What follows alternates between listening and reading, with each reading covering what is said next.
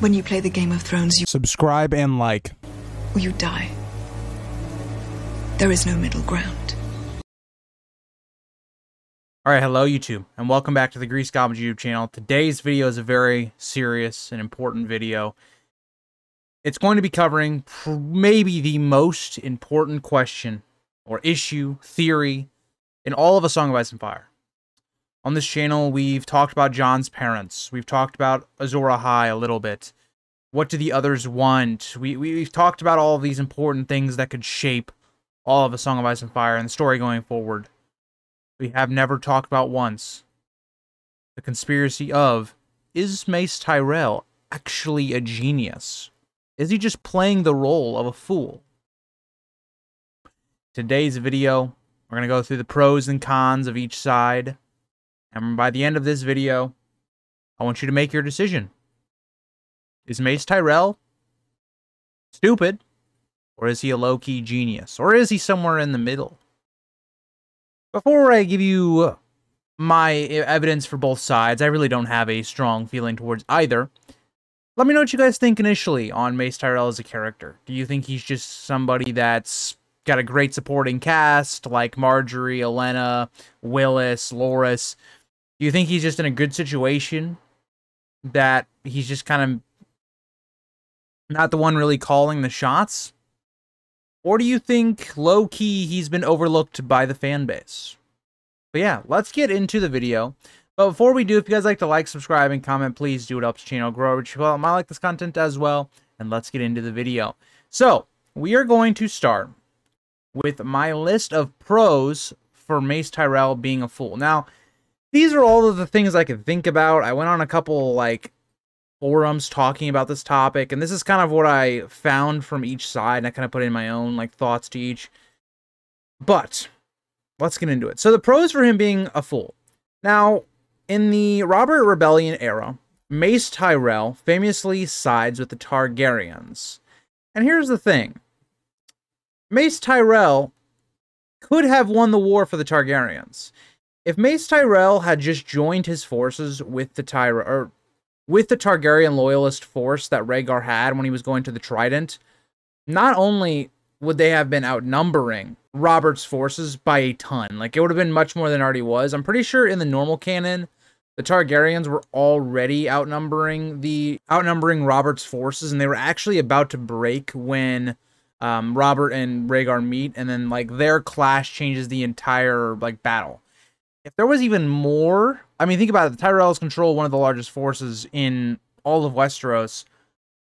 That could have basically changed it. And I think probably the strategy for the rebellion would have had to change. I don't think there's any way in hell Robert meets them at the Trident if the Tyrells join up in that force. So I'm not saying that it's 100% the Tyrells are going to win, but it's much more likely that the Targaryens and Rhaegar specifically actually win the war.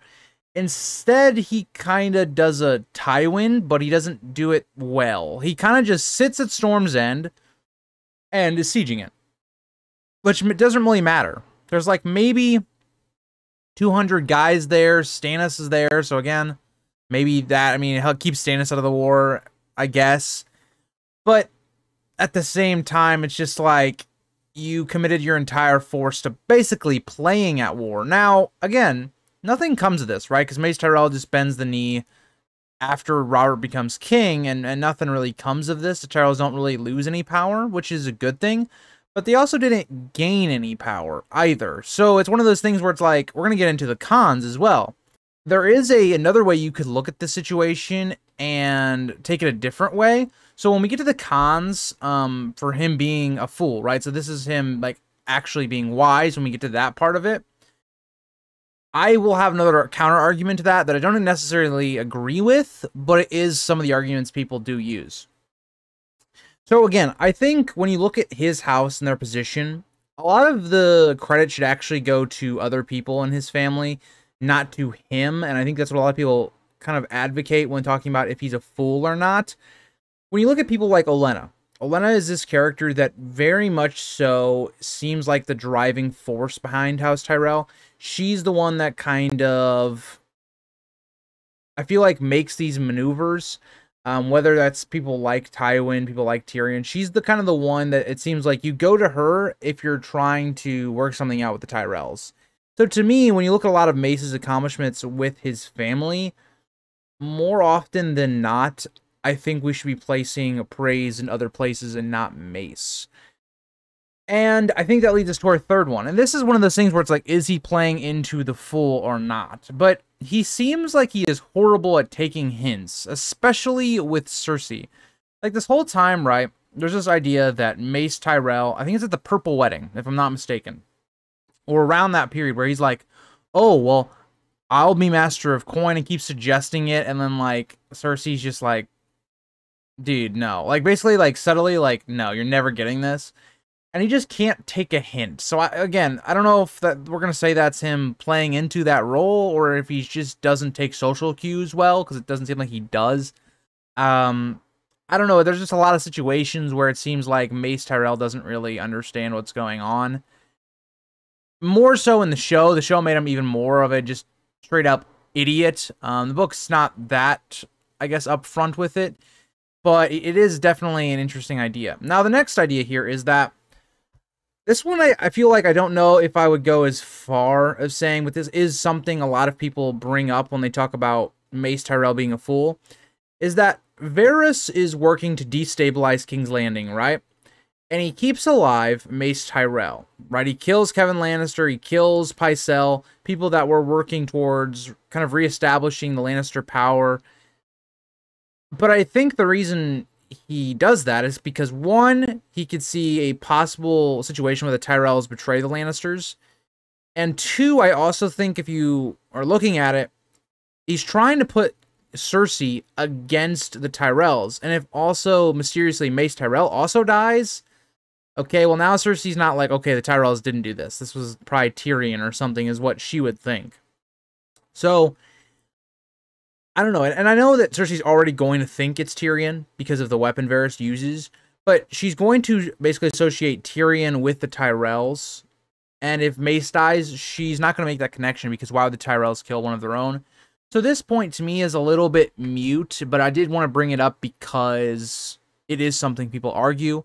So now that's going to kind of get us towards more of the idea of, is he actually wise? If we look at the circumstances of the War of the Five Kings, outside of magic, right? So Stannis' shadow baby, his daughter and Renly would have won the War of the Five Kings. And even when this situation fails, he also gets them with the Lannisters. Now again, I've talked about this with the pros for him being a fool. I don't know if I'd put that on Mace Tyrell, but that is something you have to look at their family, and they've been in a very good place up to this point. They've not lost really any troops and are, if not the most rich family, one of the richest and one of the most powerful in all of the kingdoms. Now, another interesting idea here is the entire small council is full of Tyrell loyalists at this point. Now, Kevin Lannister does this really to appease House Tyrell because, again, Cersei's been doing a terrible job pushing them away, fracturing the alliance, so he kind of has to do that. Kevin also kind of had this idea where all of these individual people, yes, are bannermen under House Tyrell, but how can we split them apart and make, you know, some of them maybe loyal to us instead? That's kind of how Kevin was thinking about it long term. And that's kind of stuff Tywin does as well. But when you think about it, Mace Tyrell getting all these people in his small council, more or less, is an achievement for House Tyrell, whether that's up to him or not on how that happens. Now, again, so let's go back to Arch Rebellion. Some people would argue that Mace Tyrell playing at war and kind of playing the fool role actually served him well, because it didn't really matter who won at the Trident. Either one, Rhaegar wins, and Mace Tyrell just looks like he was doing his job, but, you know, maybe he's just kind of a fool for not, you know, going to the Trident with them, but he was still being loyal to the crown. He was sieging the Baratheon, like, home, or capital, Storm's End.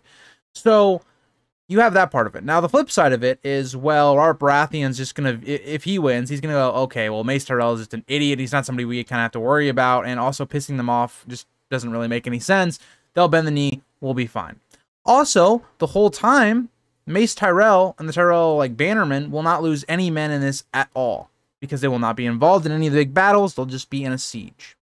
So when you look at it from the point of view of his people, his soldiers, his men, I mean, this was a smart choice. You don't lose anybody, right? And you could argue that, but I think if Mace Tyrell was someone that thought more like an Otto Hightower, a Tywin Lannister, a Littlefinger of Varys, you can obviously see that Mace Tyrell, if he wanted to, could have put his family in a far superior position here.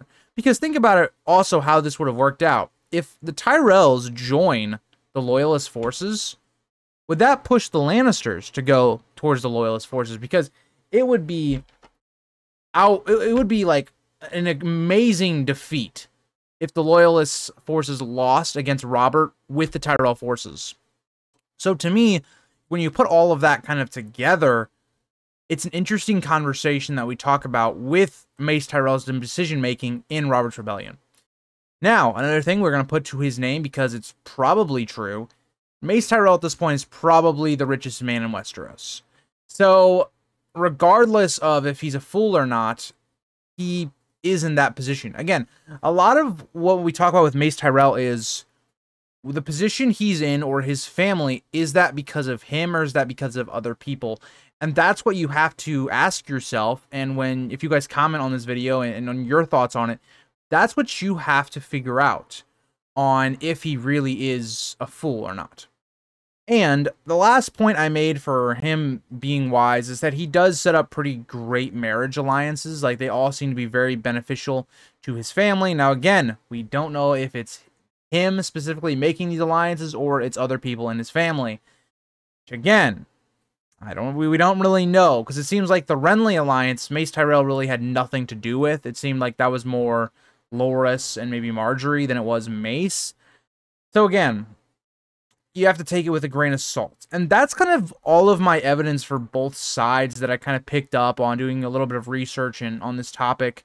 But I'd love to know what you guys think. I mean, there's some other things maybe you can point to in the normal story and like Feast with how the Tyrells, there's this idea or theory they are kind of deceiving Cersei, and like people like Loras are not actually hurt or anything, like he's perfectly fine, and that's just been some false information told to her.